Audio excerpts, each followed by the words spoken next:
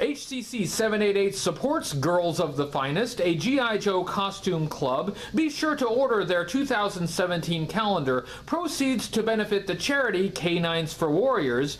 Find them on Indiegogo.com.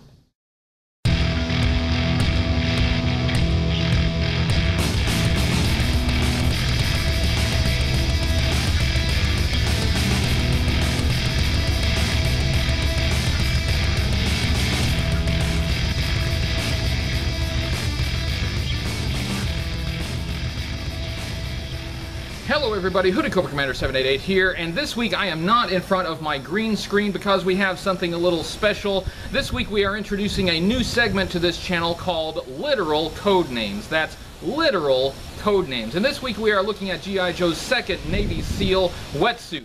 Wait for it.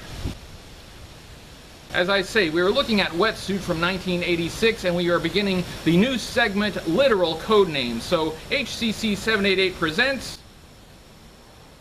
Wetsuit.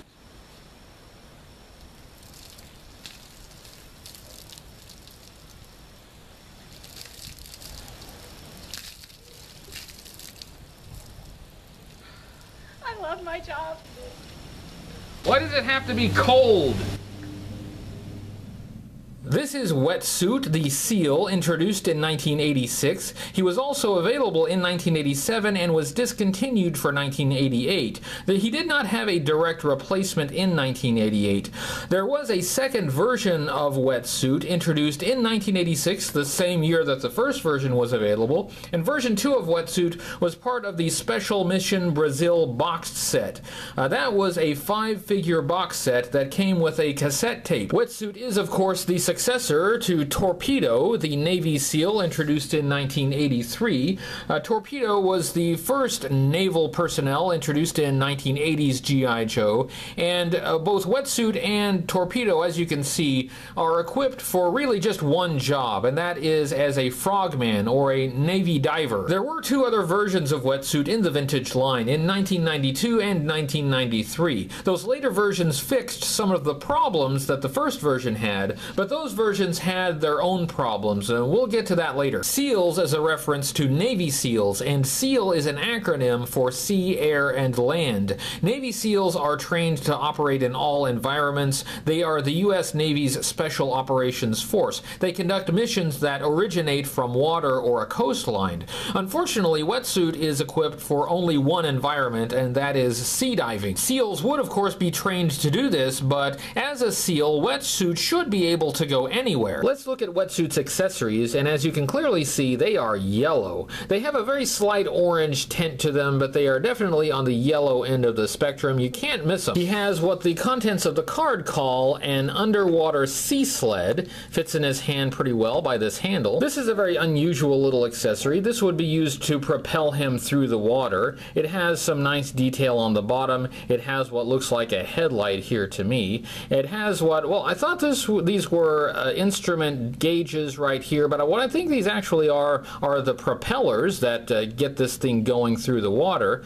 It doesn't have anything that looks like a weapon, at least nothing that looks like a weapon to me. There were underwater sleds similar to this in the 007 movie Thunderball. Wetsuit's next accessory is also not a weapon. It is a big flashlight. The card contents call this an underwater searchlight. This big flashlight really has very minimal detail. There's not really much going on here. It is made out of a softer plastic, so it is pliable. It has this loop on the handle, so you can loop that around Wetsuit's wrist if you want to.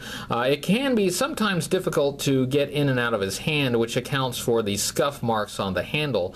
But what else is there to say about it? It's a big flashlight. Then he has the hose that goes to his scuba tanks, and we can pop these out and take a look at them.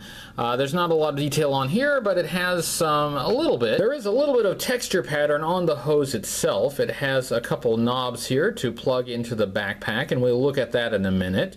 And then on the mouthpiece, it's designed to connect to the face mask on the action figure.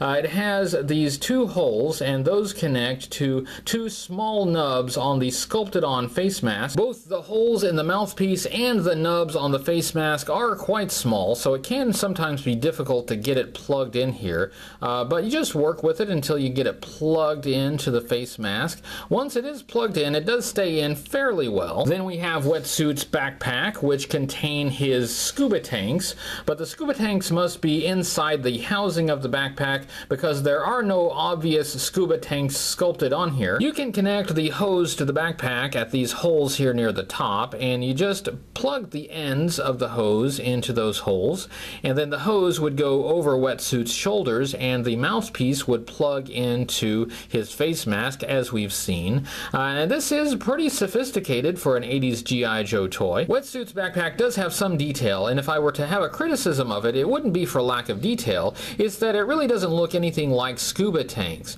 If you compare that to the 1983 Torpedo's backpack, Torpedo's backpack was a set of rebreather tanks, and although it's smaller, it looks more like underwater gear than Wetsuit's backpack does. Plus, Torpedo's backpack had that cool paint application, and that was pretty rare on G.I. Joe action figure accessories. Next we get to two accessories that are not listed on the contents of the card. His flippers. He has two black flippers.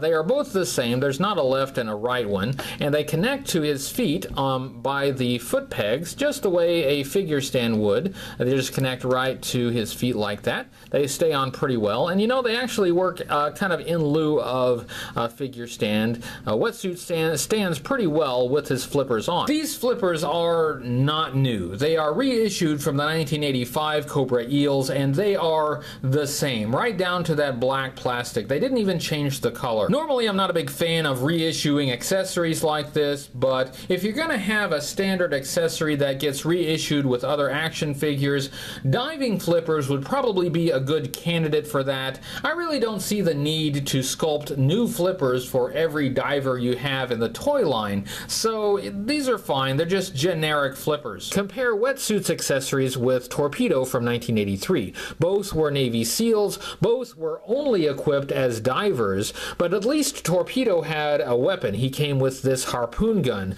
Wetsuit had no weapon accessories. He looks more like a sport diver or an undersea explorer than a G.I. Joe ready to fight Cobra. Let's take a look at Wetsuit's articulation. He had the articulation that was standard by 1986, meaning he could turn his head from left to right and look up and down. He could swing his arm up at the shoulder, and he could swivel at the shoulder all the way around. He had a hinge at the elbow, and he had a swivel at the bicep. The figure was held together with a rubber O-ring that looped around the inside. That allowed him to move at the torso a bit. He could move his legs apart about so far. He could move his leg at the hip about 90 degrees, and he could bend at the knee about 90 degrees. Let's take a look at the sculpt, design, and color of Wetsuit, starting with his head, and that head is really something. It has that big, bright, orangey yellow helmet. It has some very interesting details sculpted on the helmet. Up here at the top, it has what looks like sculpted on lights for illumination underwater. It has goggles. It has that infamous face mask. You can connect the hose to that. Of course, this helmet is non-removable. This face mask and goggles are non-removable. He's essentially stuck in his diving gear. The U.S. Navy does use helmets similar to this, even in a similar color. Those helmets are tethered to the surface by hoses, but I'd say this helmet is not really unrealistic. You could imagine a helmet like this existing in the real world.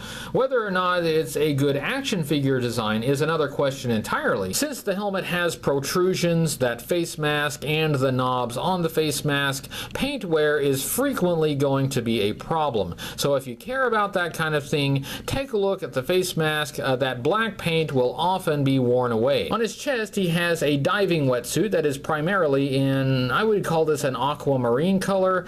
It's a light bluish green. He has a white patch on the chest, and on that patch he has a red detail here. It looks like a flying fish. This flying fish tampo is fine. It's a nice little splash of color on the action figure, but I think this was a missed opportunity. Instead of using the flying fish, they could have used the emblem of the Navy SEALs, and that would have been a nice tie-in to his real-world origins, similar to the way Gung Ho has his Marine Corps tattoo. There are some other remarkable details on this chest. He has some gray straps and some black pouches, and I do think those are very well done. He has some white stripes on his shoulders that continue down the arms, and his arms have short sleeves, gray straps and black pouches. On his right wrist, he has what I think looks like a sculpted on depth gauge, and then on his left wrist, he has a black watch. His aqua-colored wetsuit continues to his waist piece, where he has a gray belt, black pouches. Those go all the way around, and those look really nice. He has white stripes that continue down his legs. His legs are interesting in that they include the only weapons that wetsuit has. They are sculpted on and non-removable. On his right leg, he has a black pistol in a gray holster, and I don't know what he's going to do with that pistol underwater, but I guess he's taking it with him. On his left leg, he has a gray knife. Those white stripes continue down his thighs. He has some tall black boots. Not a lot of detail on these, but of course the flippers will connect to his feet to complete the look. Let's take a look at Wetsuit's file card. It has his faction here as G.I. Joe, and it has a portrait of Wetsuit here. It has his code name as Wetsuit with a hyphen. It has his specialty as SEALs, and I don't think Wetsuit is a plural SEALs. I just think this indicates that he came from the Navy SEALs. His file name is Bryan M. Forrest. His primary military specialty is SEAL. His secondary military specialty is UDT, or underwater demolitions. His birthplace is Myrtle Beach, South Carolina, and his grade is E5. This paragraph says, SEALs are the guys who were too nasty to be airborne rangers or Marines. The Navy keeps their SEALs locked up below decks until something bad becomes worse. That's when they all get dumped into the soup on a rubber raft with a knife, a gun, and all the ammo and explosives they can carry. Wetsuit may just as well be the roughest one of the bunch. He's wild and unruly, but he's simply the best at what he does. This quote down at the bottom says, Wetsuit may be mean to the bone, but he's also quite bright, being well read in both the classics and the standard texts of military tactics.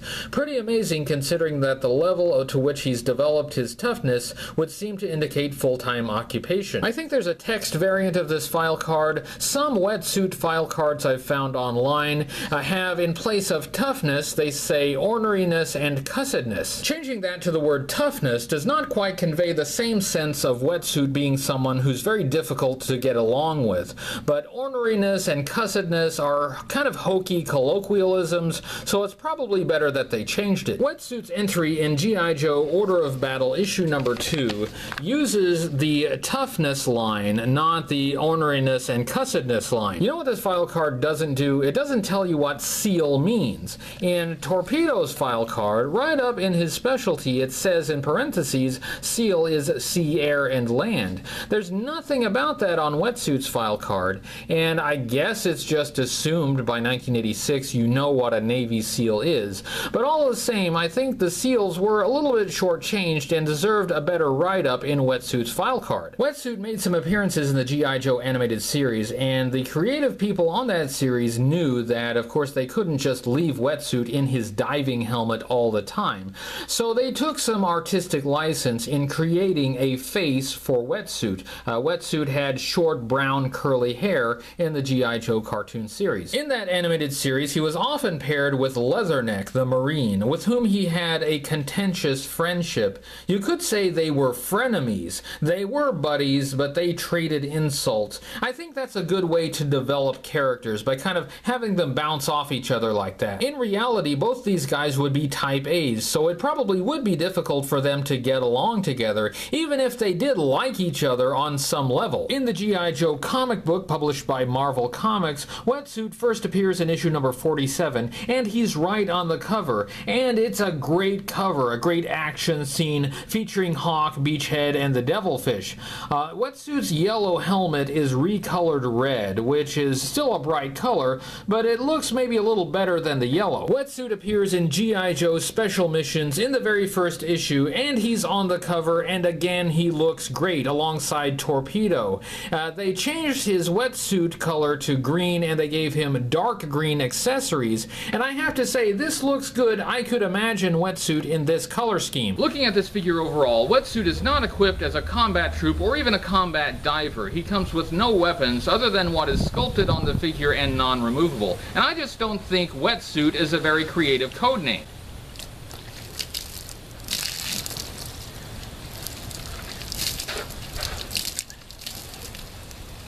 You were supposed to do it once! Once! There was a dry spot.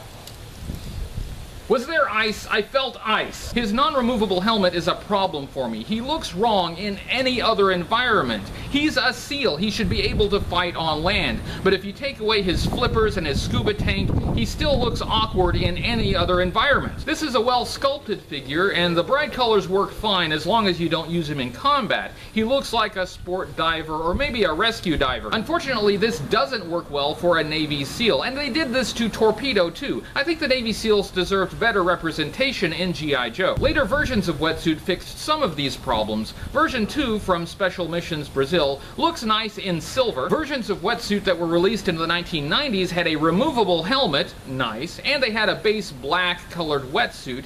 That's an improvement, but unfortunately the highlights were still in very bright colors. I'd call this a middle tier figure. It misses the bottom tier because of that nice sculpting and detail, but I've never been a fan of that color scheme. Although later versions improved on this, none of them really did justice to Wetsuit. He never became the Navy SEAL we deserved. That was my review of the 1986 Wetsuit. I hope you enjoyed it. Make sure you check back next week for another vintage G.I. Joe toy review. Make sure you like me on Facebook, follow me on Twitter, support me on Patreon, and share this video to help this channel grow. Okay, I know you've been wanting to do it again. Dunk me.